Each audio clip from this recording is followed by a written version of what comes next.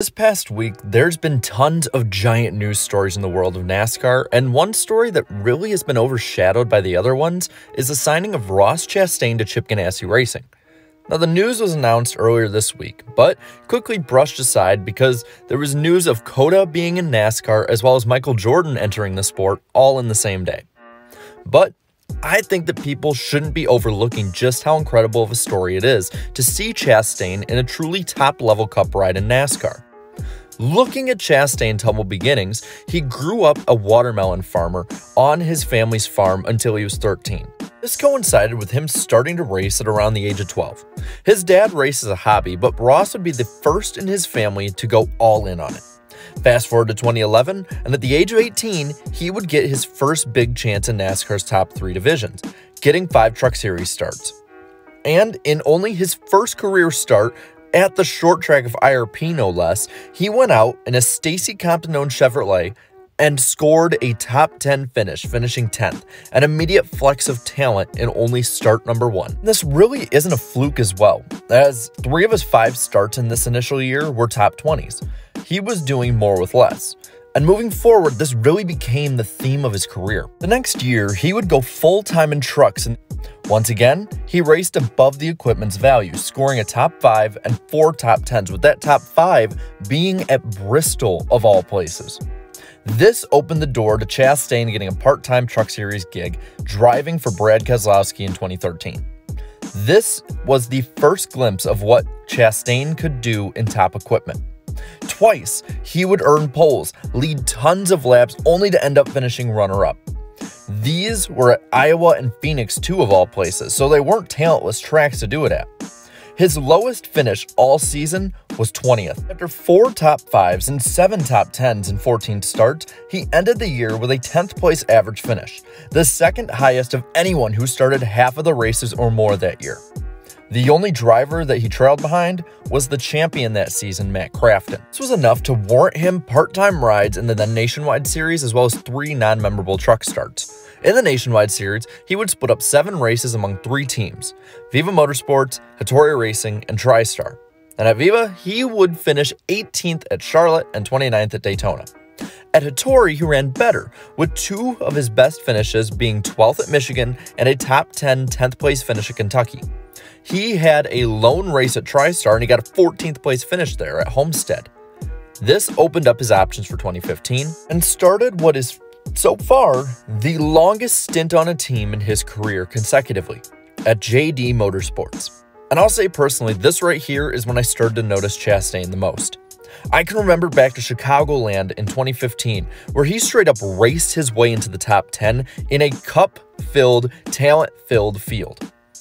Overall, in 2015 and 2016, much of his finishes would fall into the 11th to 20th place range, and 4 top 10s over the span added icing to that cake. This continued into 2017 and 2018, as in 2017 he got a top 5 and 2 top 10s, and in the first 23 races of 2018, he had a top 5 and 6 top 10s in JDM equipment. He was vastly overperforming his equipment. This is where a certain man by the name of Chip Ganassi comes into play.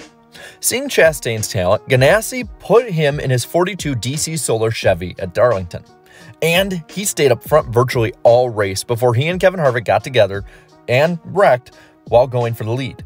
And while Harvick was extremely critical of Chastain in this moment, it wouldn't stop him 2 weeks later from finally breaking through in a top NASCAR series. Has shouldered the pressure. Down the backstretch for the final time. The opportunity given to Ross Chastain. Coming out of turn number 4, he's going to earn his first win in the Xfinity Series. He would go on to finish 10th in the final point standings, but the future was bright as he was set to run in Ganassi's 42 car in the Xfinity Series full-time. At least, that was until DC Solar was shut down after being exposed for being a Ponzi scheme before the season even started, meaning that he would have to scramble last minute and through the year to get work in each series. In Cup, he ran for Premium Motorsports almost the entire season, scoring a top 10 finish at the Daytona 500. In the Xfinity Series, he split part-time deals between JD Motorsports and Colleague Racing, getting another victory at Daytona. But where he ended up pledging his season points would be at the Truck Series midway through the season. He ran full-time for Nice Motorsports, grabbing 3 wins on his way to a second-place points finish. And now, this leads us to 2020. In trucks, Chastain continued a part-time ride for Nice. In Cup, he has a part-time ride with Spire Motorsports and filled in for Ryan Newman for 3 races after the Daytona 500. He has finished in the top 23 times, and 2 of those were in Spire equipment. But where he has pledged his points are the Xfinity Series, and so far this year for Colleague, he's only finished lower than 20th 3 times, 2 of those being at Daytona. He hasn't got a win yet, but he's finished second 5 times so far this year and is remarkably consistent. So it shouldn't have been too much of a surprise to see Ganassi once again call up Chastain, this time to the 42 car in the Cup Series for 2021. Sponsorship may be a minor issue, but more than likely Credit One Bank, Advent Health, McDonald's, and Clover are not going to be exposed for being Ponzi schemes. So, the future looks unlimited for Chastain, and after the long winding road to get here, you kinda have to feel good for him. So after hearing all of this, I want to pass it on to you and ask, how do you think Chastain's gonna run in 2021? Let me know down in the comments below.